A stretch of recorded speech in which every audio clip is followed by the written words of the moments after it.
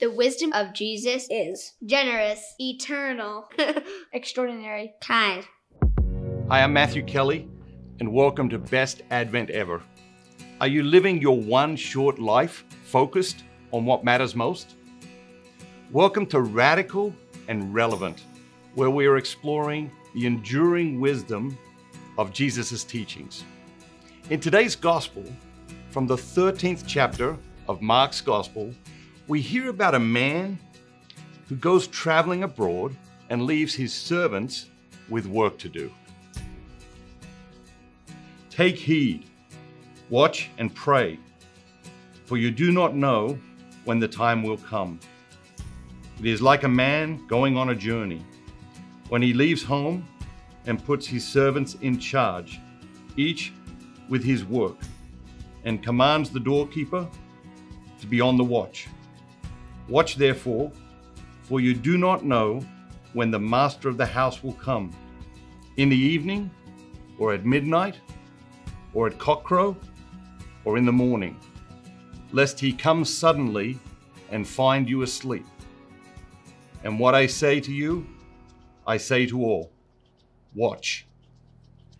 When I listen to the scriptures, I'm seeking a word, a phrase, an idea, or a virtue that teaches me how to absorb the wisdom of that particular gospel into my words, thoughts, and actions. The word that jumps out at me today is watch. It is clearly the word that Jesus is trying to convey. It appears 3 times in the reading, at the beginning, in the middle, and at the end. What does it mean? To watch means to observe attentively. Jesus is trying to get our attention. This implies that he doesn't feel like he has our attention. Where is your attention? What's at the center of your life? What are you focused on? And what is Jesus inviting us to refocus on? The phrase that usually gets all the attention in this reading is, you do not know when the master of the house is coming.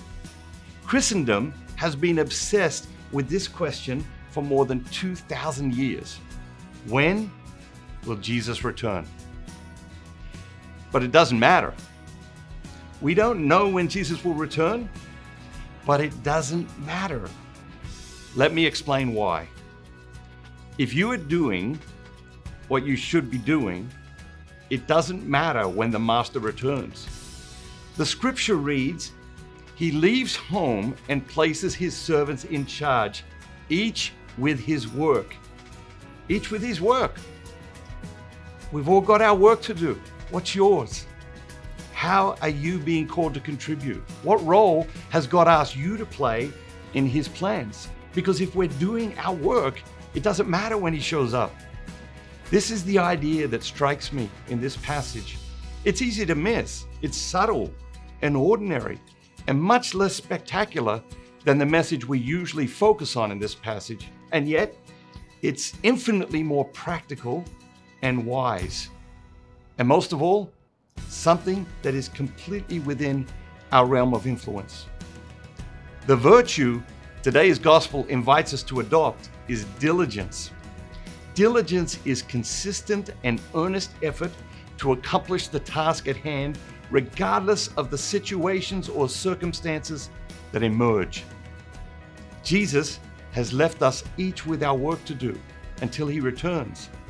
Let us seek it diligently, and having found it, let us do it diligently. The gospel of Jesus Christ is as radical and relevant today as ever before. Go out into the world today and astonish people with your diligence.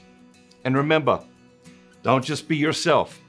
Be the best version of yourself, all that God created you to be.